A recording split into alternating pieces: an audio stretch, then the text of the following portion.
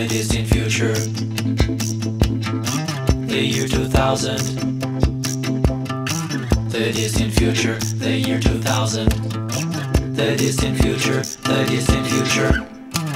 It is the distant future, the year 2000. We are robots. The world is quite different ever since the robotic uprising of the late 90s.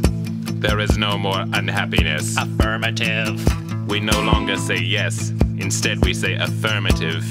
Yes, affirmative. Unless we know the other robot really well.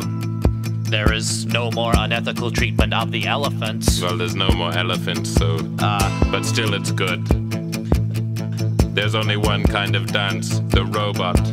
Oh, and the robo. Oh, and the two kinds of dances. But there are no more humans. Finally, robotic beings rule the world. The humans are dead. The humans are dead. We used poisonous gases, and we poisoned their asses. The humans are dead. The humans are dead. The humans are dead. They look like they're dead. It had to be done. I'll just confirm that they're dead. So that we could have fun. Affirmative. I poked one, it was dead.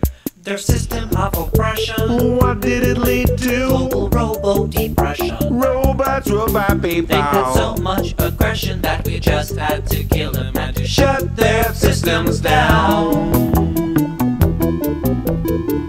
Robo-Captain, do you not realize that by destroying the human race because of their destructive tendencies, we too have become like... Well, it's ironic. Because we... Silence. Destroy him. No!